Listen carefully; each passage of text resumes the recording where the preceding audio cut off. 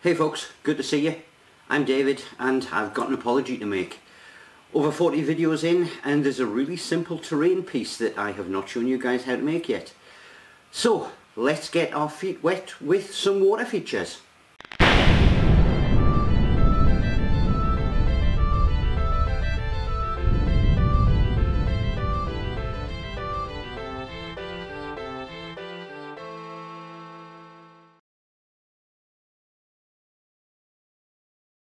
So the last video I made, I was busy staging some miniatures for a photo to go with the video, and I suddenly realised that I had some water-based robots and I didn't have any water features to go with my atomic wasteland scenery. So in the course of an evening I quickly knocked this up, and as I was doing it I thought, hang on a minute, this is so simple and I haven't shown you how to do it. So we'll get on with something like this. Now, I'm going to show you two methods of making water features. One is definitely kid-friendly. They can do it by themselves with no problem whatsoever. The other one, they may need a little bit of help from an adult because there are things like spray paints involved. But you can mix and match the techniques and construction from both, and the colours and things like that. Mix and match them so that it suits your particular battlefield. So we'll start off with the kids one first. This is just some reclaimed packaging. A pair of earbuds were in here. But the good thing about it is it's got a glossy finish, it's clear, we want that, and there is a nice flat area that we can make some flat terrain out of. So I'll just use some scissors to start reclaiming this. Get the edges off. Now, a quick reminder on this channel, we don't necessarily go for ultra detail in the model. We're not looking for a museum finish. At the end of the day, your armies on the battlefield are the heroes, and any terrain that you have set up is essentially there just to frame them. So, as long as we can give the impression that something is there, that should be good enough, and we'll let the viewer's mind fill in the rest of the blanks. When we're talking about water, the one thing about a liquid in nature is the fact that, unlike pretty much everything else, it's glossy. So we're going to use gloss to give the effect of water. Now, again, just using the scissors, we're going to cut it into sort of like an oval shape, because this is going to be a small pond.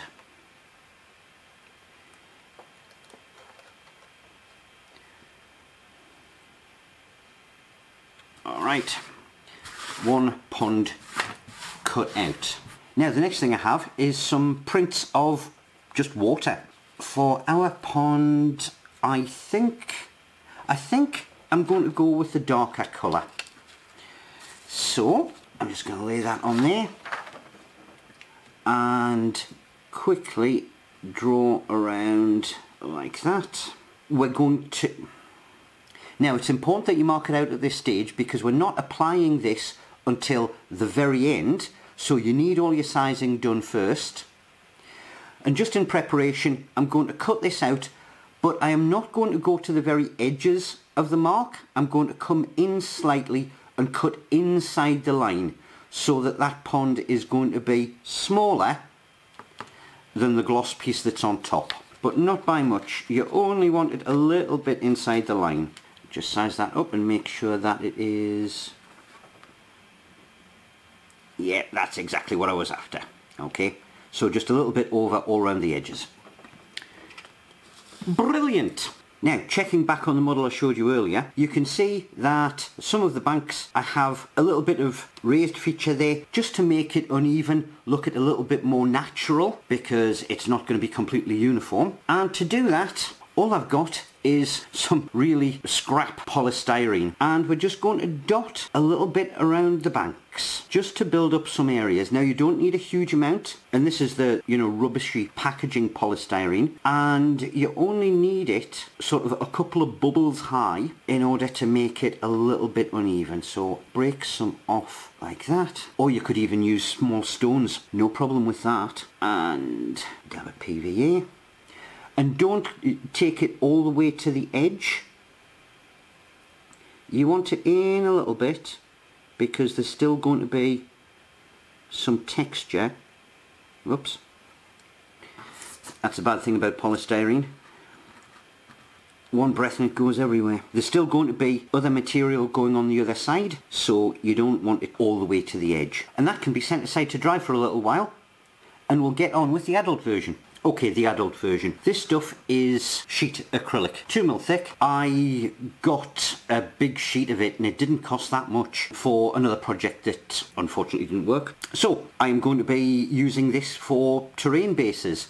I do like using this stuff. It is pretty rigid.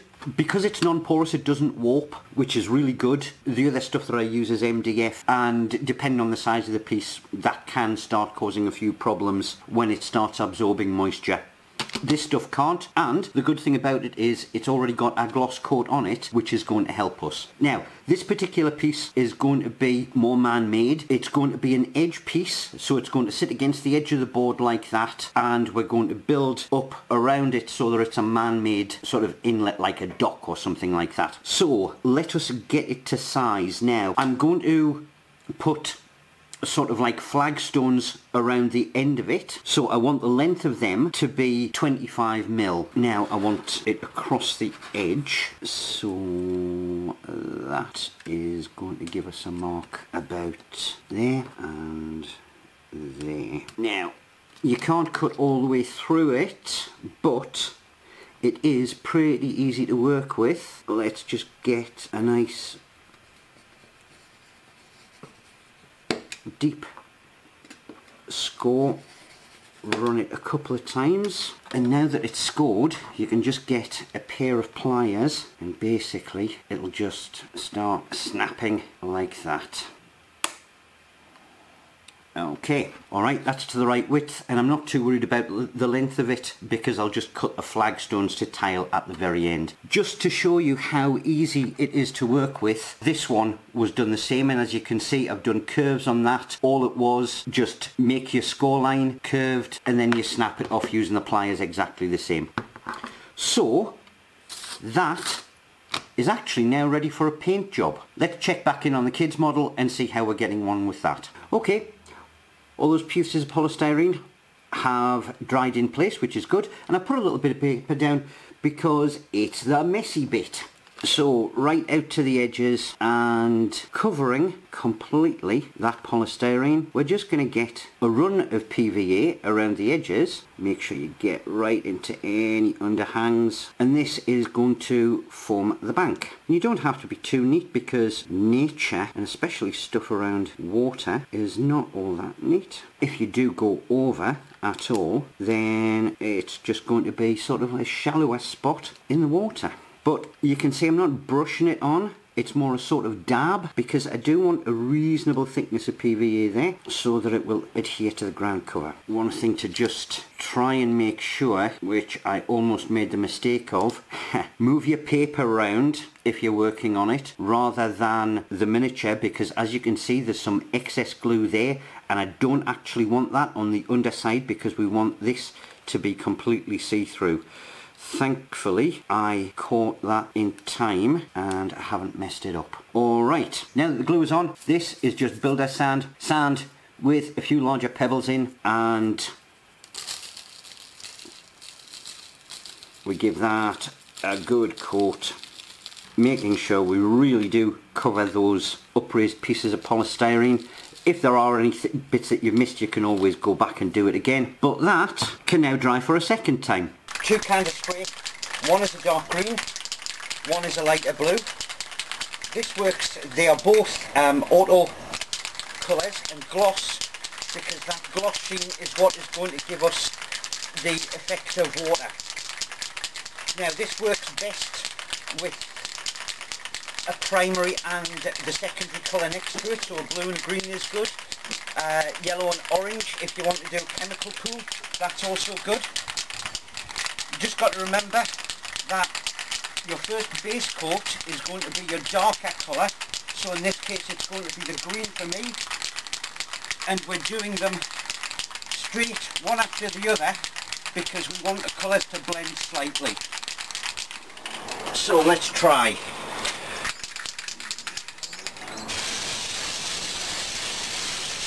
And it's it's not coating brilliantly because we are in the middle of winter.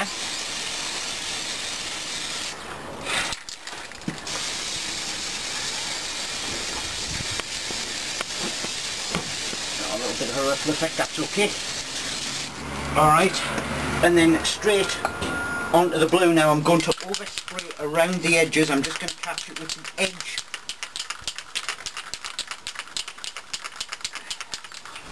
of the spray mist because we want it to look as if the darker colour is deeper.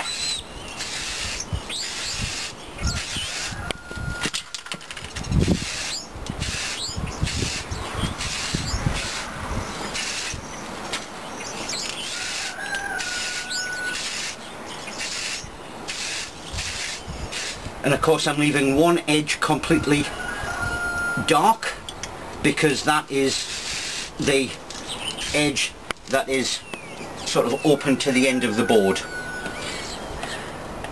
Alright, I'll get this inside to dry. Okay, so the piece is nicely dried and the bank ground cover is nicely stuck to it. Now there are a few things where you need to be just a little bit careful on this piece while you are sort of in the middle stages. Now what we are doing is making sure that that clear plastic coating doesn't get scratched in any way, shape or form. So at this stage, because we've had ground cover tipped all over it, I'm just using a brush and I'm making sure that any gritty bits are brushed away from it, just so that when I'm handling it later on, I'm not sort of gouging them through the surface and spoiling that sheen. Second thing is to make sure I'm now onto a clean piece of paper for the next part, because we don't want to be sitting on grit and scratching the backside of the surface. Now it's time for a paint mix. We're going to paint that ground cover something nice and uniform, and for that I'm going to put in a little bit of tan paint, a little bit of brown paint just to darken it down, and some grey paint just to desaturate the colours. All mixed in, so I've got a nice sort of earth bank colour. Because this clear plastic is part of the finished product, we don't want to be painting on top of it. So you need to be really neat and careful with your painting. Kids, take your time, and above all, try not to accidentally bring your brush over the top like this, because there's always the possibility that if you've got a little bit of excess paint on your brush, you can manage to drip it on to that plastic. And I'm just, as neatly as I possibly can, just following the edge, and I'll get the edge closest to the water painted in first. Now that I've done the inside, let's get that outside done, and of course make sure that we get those big top features all around, and we'll leave that to dry. We'll get on with making some blocks for the outside of that pier system. Now you've seen me use one of these before. This is a fabric cutting wheel, and I'm just going to neaten up this line here. And again, really the best thing to be using with one of these is a metal rule. I'm just going back and forward in little cutting movements. One, to make sure that I actually go through, and two, because it does give a sort of a rougher cut, because we don't want the blocks to be too regular. Now I'm going to make these blocks 25mm wide, the width of a base, but I don't want them square, so I'm going to make them 25mm long, 15mm wide. So line that up with my mat there, and then cut that strip. Now let's get these done into 25mm blocks. Okay, paint's dry on there. Let's just have a little bit of the tan, and we'll just do a quick dry brush on the facing side. And again, try and be as careful as you can. And we're not too worried about the side, sort of like the outside edge. It's mainly the stuff closer to the plastic that we want to put that highlight on. That's got that. And then around that outside edge, let's have some glue. And remember that you are leaving a reasonable gap. Kind of do it halfway between the front edge and the back. Please excuse any noises you hear in the background. The cats have found a box. And again, because we're using glue, remember you're rotating the whole paper. Once you've got the glue on, it is time for the flocking. Whoops. Oh. Oh well, you want a decent coating, and that's more than decent. Right, we will leave that to dry and bind.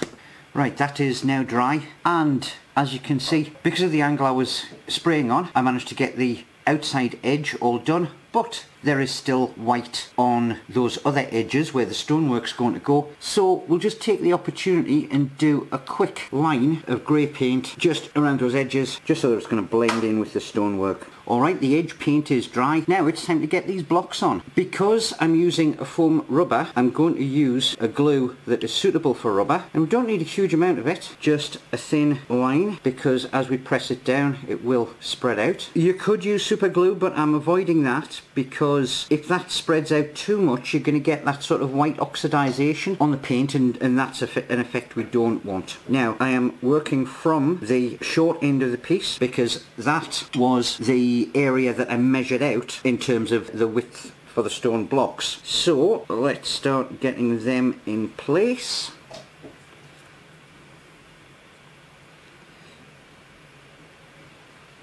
Compress that down.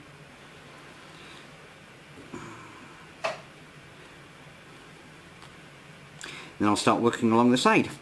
And of course, if we had covered this edge over, basically we would have had a swimming pool. I'll leave this to dry and then find a little bit of dry brush for it. Well, that's had a good dry and the flocking is well adhered to it. So before we go any further, we'll just clean up that glossy area again. And this time we're going to make sure that there's nothing on the reverse side and just get everything off the work area, because we're on to the very final stage. Let's bring back that piece of water. This is a simple school glue stick, and we're going to use this because it does not have a liquid content. If we get liquid on paper it goes all scrunchy and we want it nice and flat. We are just going to very carefully go around the edges. We don't want it going into the centre, and then just size it up, press flat at the edges, and there we have one finished water feature. Wasn't that simple? Let's get back to the adult version. So now the glue's dried, very final thing is just a wee bit of a dry brush with light grey, just to bring out the highlights on these stones. And obviously on these facing edges, just take your time and just be nice and gentle when you're doing it, because the last thing you want is to accidentally get anything on that water. There you go. One more completed water feature.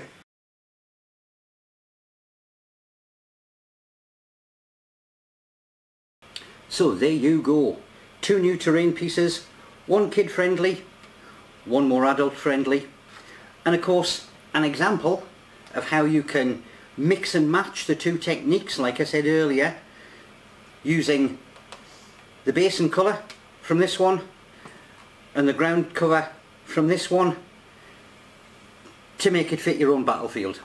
It's been a pleasure having you here with me. If you want, please do hit the like and subscribe button, leave a comment down below. There's plenty more videos that are going to be coming up very shortly. I'll see you guys again soon. Bye now.